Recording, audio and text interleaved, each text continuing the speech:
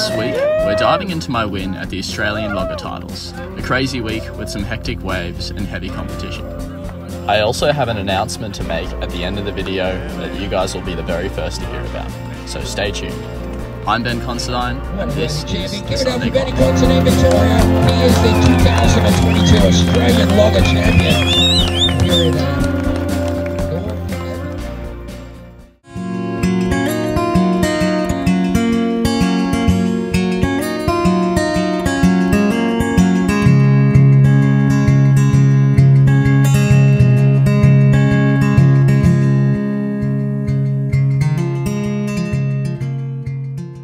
Alright guys, so pretty exciting one this week.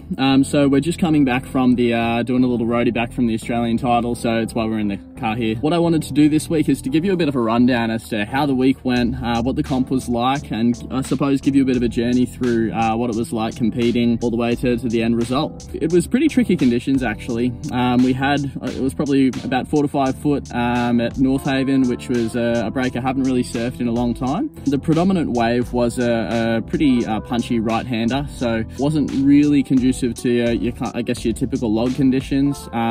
So it was a little bit of a challenge that everyone had to battle through. The level of surfing was insane, and everyone competing was at a super high level, so that was really good to see and made it super entertaining. I've been coming to nationals ever since I was a grom. Really good to be back. Each year the level of competition is super high, and this year was no different. So a lot goes into doing well at these events. You can kind of feel like you're doing everything right in the lead up to the event, doing your training and trying to surf similar waves and all of that, but the thing is with surfing competitions is sometimes it doesn't go your way even if you have been doing everything right in the lead up, just because of the variable conditions and everything that can happen. They're pretty hard to come by, so I was definitely stoked with the result. So let's get into the contest and I guess how that went. So the conditions were pretty tricky. We were at a beach break, kind of breaking off a little bit of a rock wall, and yeah, there was a bit of swell. I guess the waves weren't super conducive to your typical logging or longboard waves, being I guess that size, and the waves were fairly punchy as well. Also a little bit tricky in the conditions to find those ones that linked through, so everyone had their work cut out for them, and it was pretty tricky, but this just added to how important wave selection was for the contest as well. Now in the early rounds, I was feeling like it was a little bit tricky. I was feeling a little bit out of rhythm and difficulty, I guess, linking the waves through properly, as I was just mentioning. I luckily managed to find my way through the first few heats, which was good. I was initially surfing that brown board, so the more refined railed one, but I was having a little bit of difficulty.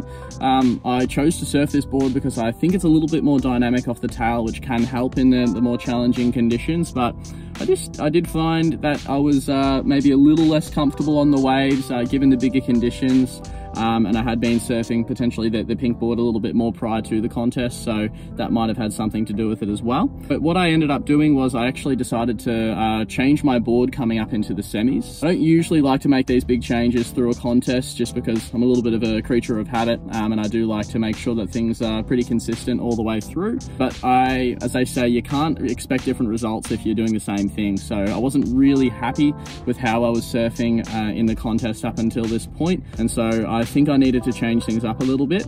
So through the semi, I actually changed up onto that pink board, which you would have seen me ride a bunch of times, and actually felt a really good difference. Unexpectedly, I thought that the brown board with the dynamic turning would be a little bit better for me, but I think the stability on the nose that I was able to get with the pink board was something that just allowed me to surf and perform on those waves in more critical sections and just more confidently as well. So I ended up taking that out in the semi, and that went really well. I actually felt like I was able to link through my maneuvers a little bit better and get a little bit more critical. And so that went well, and I was actually able to lead myself into the final with that, which I was stoked with. I went into the final and I used my pink board, and I had a pretty good wave off the bat, so that helped to set up the pace for the final, fortunately. After that, I was just trying to get a little bit of a backup score, but was having a little bit of difficulty finding that one that really linked through. Again, same sort of problems and issues that I'd been having. Given the amount of surfing that I'd done over the past couple of days, we had to do some runarounds, given just the way the break was set up, and I was pretty tired with all of that.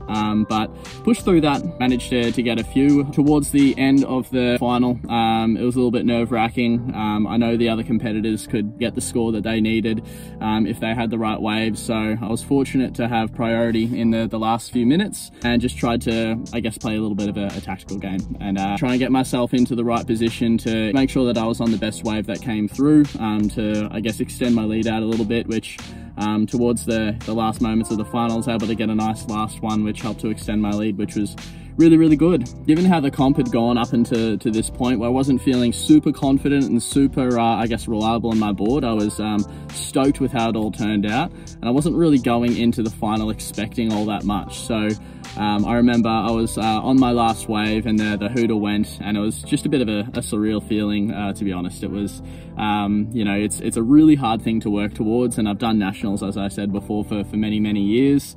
And to come away with one this year was epic, and just super grateful. Something I really did want to say as well is just how much I appreciate the support from everyone watching here. It's a cool journey to go on since having started the channel, and to come up into this point, and the support that you guys do give me means a lot, and so I'm really appreciative of that, and I'm super grateful to be able to share this with you as well. And I guess after a few days of being able to reflect on this as well, I've been working really hard towards stuff like this over the last little bit, as I've kind of, I guess, documented on this on the channel as well. There's a lot that goes into it, and it does require a lot of dedication and persistence. Even the last few days, I had some tricky moments in heats that I had to push through, make some difficult decisions, and I guess push myself through some difficult moments, but I'm really happy, I guess, at where I'm at the moment, and to be taking this journey as well. Now, just speaking a little bit about the announcement that I mentioned at the start, we're about 1 to 2 weeks off actually having the clothing up and ready to go. We're going to be launching the Glide Surf Collective. What we're really excited about doing is support the surfing community and culture in as many ways as we can. So really excited to get this up and started.